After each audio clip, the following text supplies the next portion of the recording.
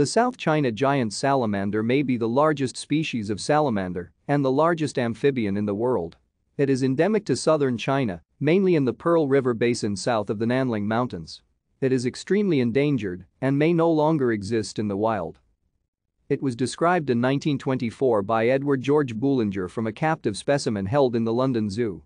This individual was originally held in the Hong Kong Zoological and Botanical Gardens and may have originated from Guangxi or Guangdong province and was likely one of many giant salamanders captured from the mainland and placed in the Botanical Gardens fountain, all of which had escaped.